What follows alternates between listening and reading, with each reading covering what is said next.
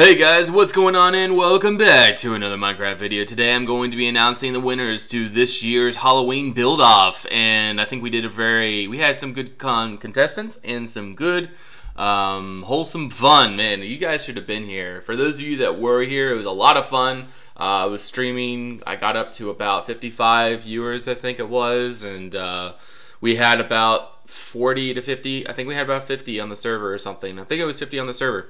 And we had a lot of fun. Everyone was really enjoying it, seemed, and I'm so excited to show you guys what's going on and to announce the winner. And to make sure you guys are clear, the winner will get a $7 quota for G2G.com, or G2A.com, sorry, the gaming website. The link will be in the description below.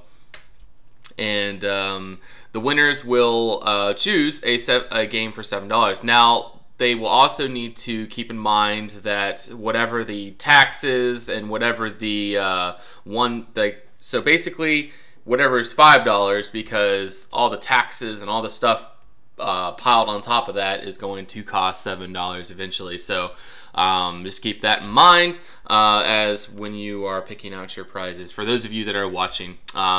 So anyway, let's go ahead and get started. So, also they'll give 15 credits in game. And so, first of all, what we have here is a sandworm, and this one is by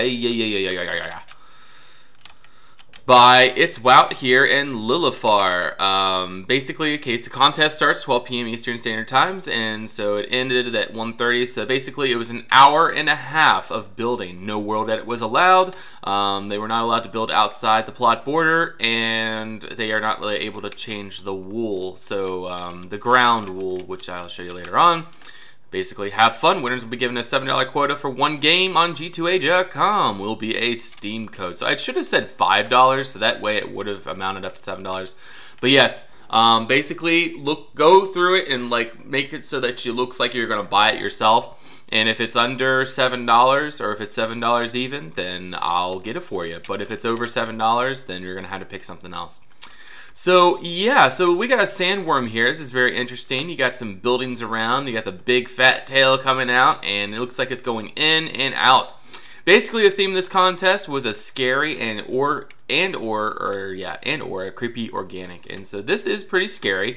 You got the idea that it is pretty scary, and I definitely like the mouth of it. However, I would have liked to have seen it when they were building this. I was so excited because I would have loved to see this big thick worm coming out and it was eating a mammoth or something. I don't know, maybe there was maybe it was eating a mammoth or some kind of thing, and this huge sandworm coming out. There's this movie called Sand Dune, I think it's called, and they have a pretty cool thing there. But anyway, yep, that's the sandworm by It's Wild here in Lillifar. Now this one here is a little mesmerizing because I'm not quite sure what's going on, but it's done by Thragolas and Woltroll. We sacrificed our last man to the babies. We need more men. The mother will awake. So I'm not quite sure what's going on here.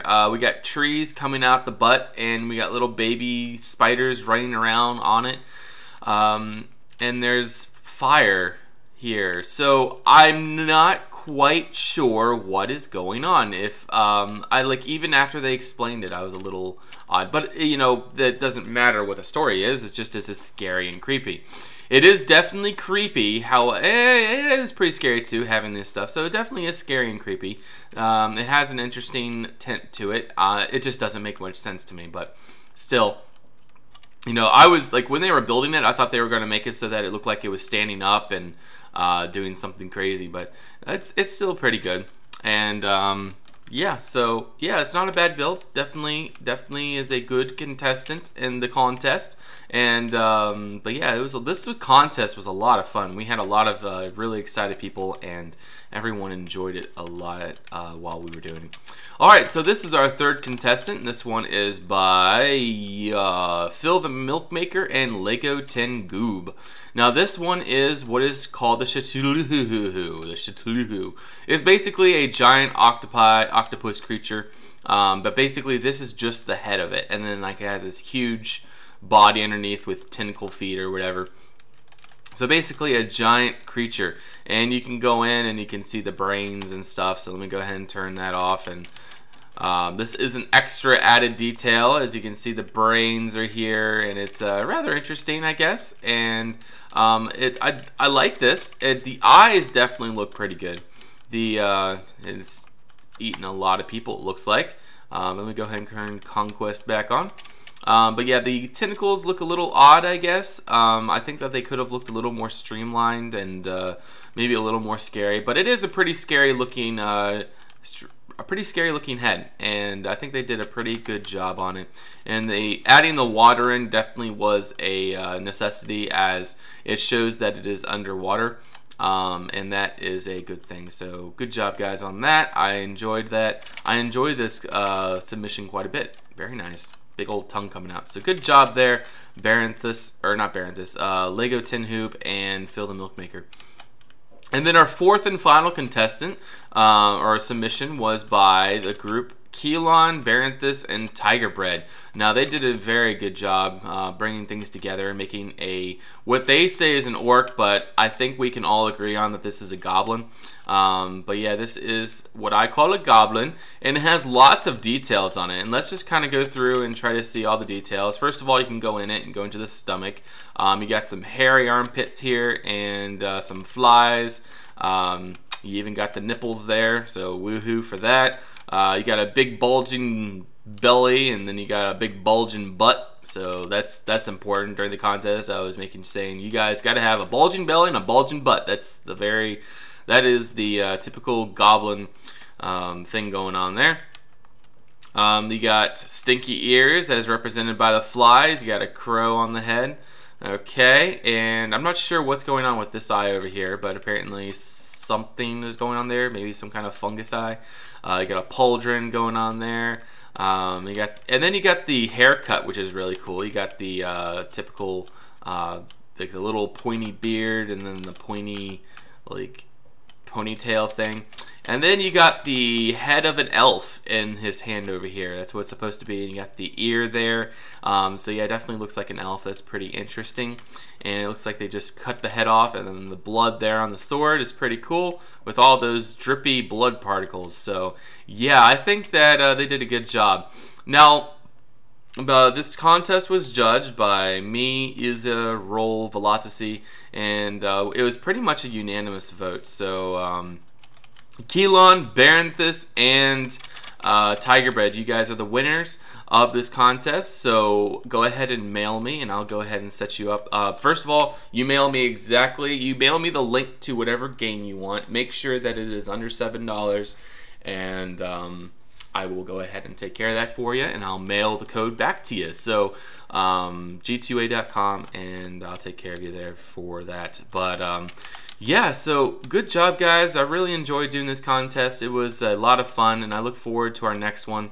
However, yeah, also for some of you, you all wonder why there's no contest winner rank. Because we don't want to spam chat. Now, the only compromise I have for contest winner ranks is that the contest winner ranks would reset each contest. So say if you get the contest winner rank for the last contest, say if there's a new contest and the new winner emerges, then you would lose your contest winner rank, and then the new person would get it. Otherwise, we're just going to have a lot of spammy contest winner ranks in chat, and it'll cause a lot of disorganization and make it look really spammy and really disgusting, and, you know, Raven prizes itself in being a organized chat environment. You know, if you go to any other server, you just have this all over in the chat, and it makes no sense because everyone's like all these different colors and all this different crap, and it's just really annoying. So that's why we don't do that, and I think it's better that way.